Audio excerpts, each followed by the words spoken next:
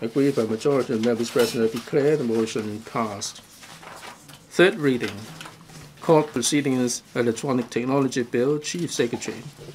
President, I move that the Court Proceedings Electronic Technology Bill be read the third time in due course. I now propose the question to you that the Court Proceedings Electronic Technology Bill be read the third time in due course. Does anyone wish to speak? Mr. Portier.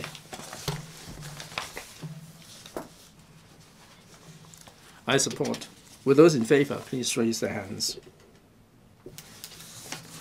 Mr. Charles Mock.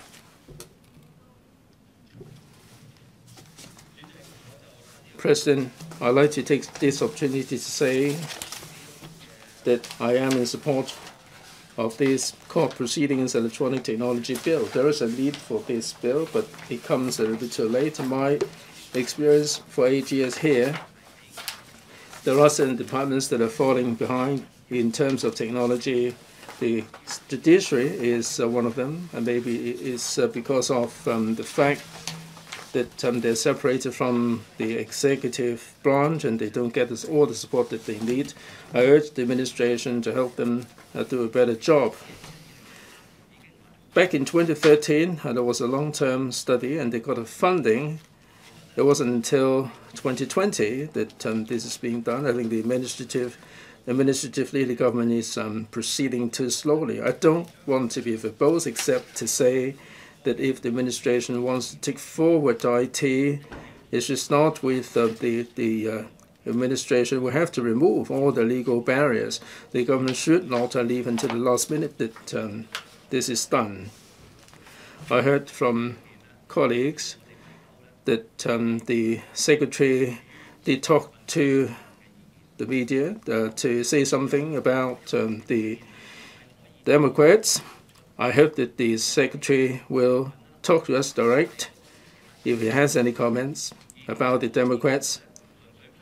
He should not just being critical of us outside the chamber.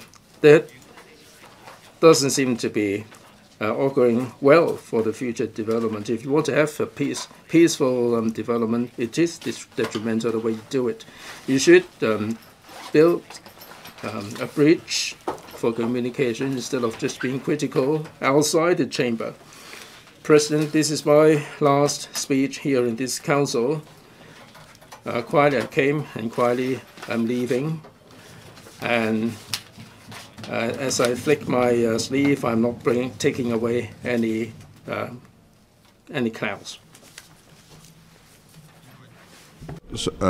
法院程序電子科技條例草案予以。I propose the question that the Court Proceeding Electronic Technology Bill be read to attempt to pass.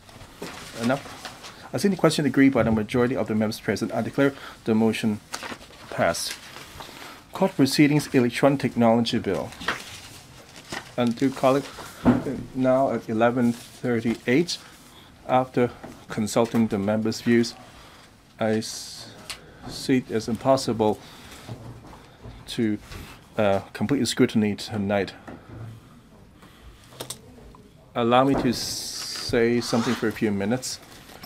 As the last council, well, before the last sitting of this term electrical comes to an end, I would like members to listen words more than my health. For the past 4 years, the electrical and the Hong Kong society have gone through up and downs and also scrutinized a lot of controversial legislations.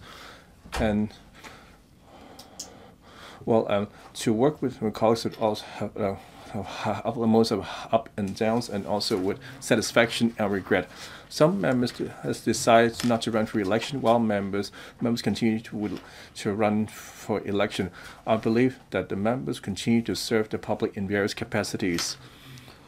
And for electrical code effectively discharge the constitutional duty is hugely important to Hong Kong. I hope that the incoming legislator continue to condone each other for the rational communications and to harness the functions of electrical and put the public interest at heart. I would like to take this opportunity to thank the Deputy President and presiding the meetings on behalf of me, allow me to free up to take care of business. I'd like to thank the Secretariat to provide a professional and reliable support to members. Before I announce the moment adjourned, I would like you to stay on to take a group photo.